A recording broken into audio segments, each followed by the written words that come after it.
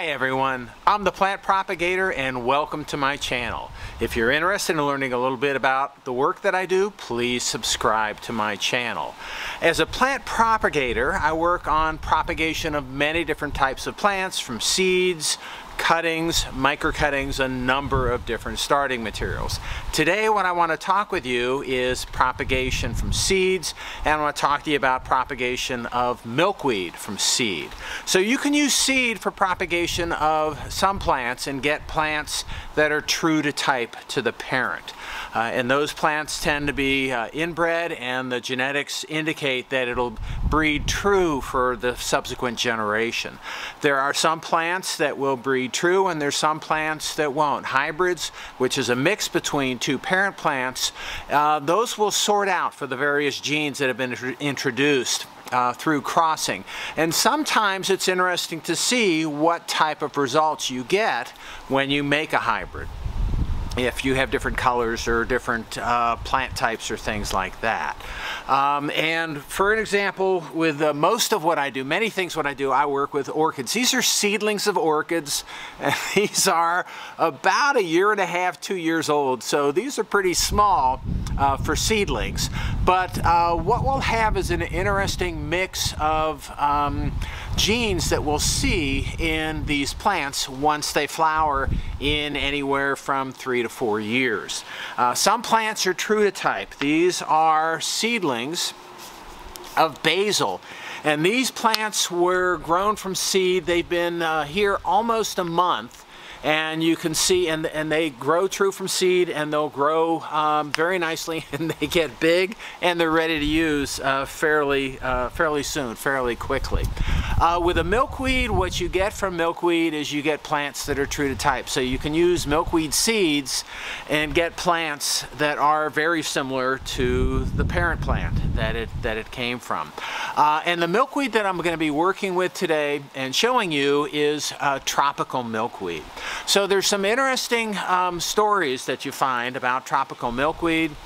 First of all, it grows really nicely in the tropical environment that exists here in Southwest Florida. It's not native to the area, but it grows very, very well here. And the reason that I grow it is, I mean, the flowers are nice. There's some nice oranges and yellows and reds in the flowers, but the main reason I grow them is to attract monarch butterflies and to rear the butterfly larvae on the leaves. The tropical milkweed, again, it grows well. In many cases, the plants that I grow here are just eaten up by all of the larvae that are actually left on the flowers. And you can see the monarchs, sometimes they'll just use the plant as a nectar source. They'll land at the flowers, and you can see they're on the top of the flowers, and they'll reach their proboscis down and use the nectar.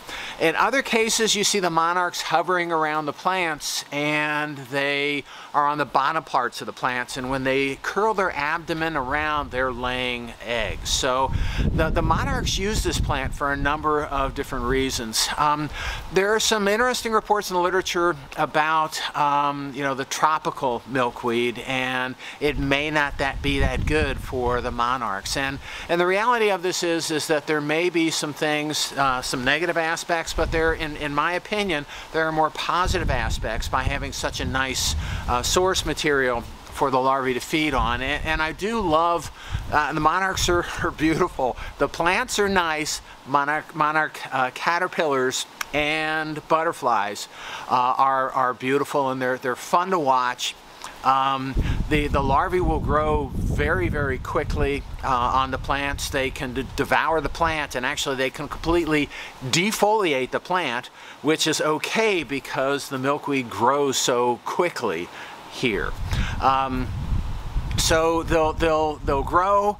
They will produce just a beautiful chrysalis, and I have seen the chrysalis form on my orchids. So I have the plants around the yard, and the larvae will climb up on the pergola. I've seen chrysalis on the pergola. I've seen chrysalis, which is essentially the cocoon of the larvae grow on my orchid plants. They start out this beautiful green color with some gold spots, and as they mature, they turn a little bit of a more of a coloration of the wings of the butterfly, and then they emerge. The butterflies will dry their wings for a period and then fly off. And there's always, in Southwest Florida here, you can always see the butterflies around, and they're really very, very prolific.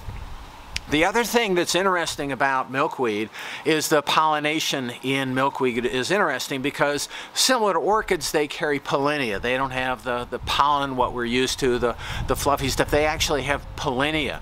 And what happens is the animals stick their feet down on the flower, and the pollinia gets trapped on them. And sometimes with the small insects, if they get their foot stuck in there, they have a hard time getting them out. And I've seen bees trapped. The bees also are nectar seekers for the milkweed. And I've seen bees get trapped and get stuck. They usually make their way out because they're big enough, but they can get stuck in the flowers of the milkweed. But the nice thing about it is that these nectar seekers are pollinators, and you can generate, and most of my milkweed generates large numbers of pods. And here's a milkweed pod that I just harvested today for my plants, but they're all over the plants, and these things can be very prolific. These things will split open, and the seeds will just scatter everywhere. The seeds of the milkweed are fairly large, but they have those papery parachutes that we're all familiar, that we've seen, and they will fly all over the place. And today's a windy day here in Southwest Florida, so they might be flying to Georgia. I don't know. They can fly pretty far. But you have to be careful to contain, as with many seed-producing plants. You got to be careful to maintain them so that so the seed doesn't just blow everywhere. Especially with with plants like this, they can become pretty aggressive. So again, the seed that we have, it's here. I show it here just because on a windy day like today, these are going to blow around all over the place. So you can kind of see what the seed look like, and I'll take them out and we'll plant these in a little bit. All right, so to plant the seed, there are some, again, other reports that you see where the seed is supposed to be cold treated. In this environment, it doesn't get cold enough. These tropical milkweed don't require a cold treatment, and so you don't need to do that here. I never do it, and the seeds are germinating just fine. And the cold treatment is that it may remove some germination inhibitors. It may do something. I'm not really sure, because it's not needed for the tropical milkweed. I should also mention that I'm going to be trying some of the native milkweed in this area, and I'll do a comparison of the native versus the tropical as far as how they grow and how they attract the monarchs and the larvae. So I haven't quite set that up yet, but that's in the plan. So the way to plant the seeds is very simple, as with most seeds. First thing that you need is a good potting mix, and I recommend, this is the Miracle-Gro moisture control potting mix, and this is a really good potting mix because it doesn't get too wet, it doesn't get too dry. And then also another brand is the Pro Mix, which is a very similar type of product, but it's also a moisture control type potting mix. They're a little bit different as far as what's in the mix, but I haven't really seen much difference in how the seeds grow, and they do quite well. It's a good mix because you don't have that much problem with it, again, because it doesn't get over damp. You don't have that much problem with fungus and rotting of the seedlings. All right, so the way to do this is put the various types, the potting mix, a good quality. It's important to have a good quality potting mix. Put the good quality potting mix in a pot shown right here.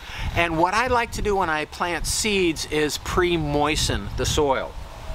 So I've got my water, and I'm pre-moistening, and I I already moistened it, so it's pretty wet already. So you pre-moisten the soil, and then now is when I like to plant the seeds. And the trick about planting seeds is not to is the right depth. And what you're supposed to do is plant the seeds about 3 times thicker than the seed itself. So for something like basil has really small seeds. What I do is I don't even stir up the top. I just tap the seeds in the top.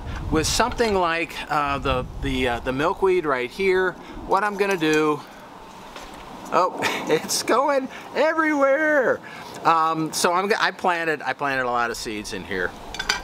And you don't need this many, and what you can do is thin it out. Some of them are taken off also. But what I like to do with the milkweed seeds is just kind of stir them in a little bit. So I stir them in, I just mix up the soil a little bit, and I don't want to bury them too deep.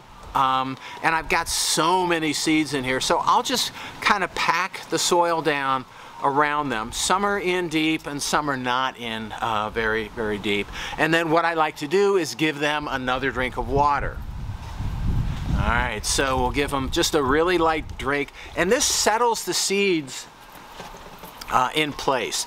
Again, there's not much to that, and in some cases you got to be careful about getting this too wet because the seeds will rot. Again, that's not a concern with the moisture control potting mix here.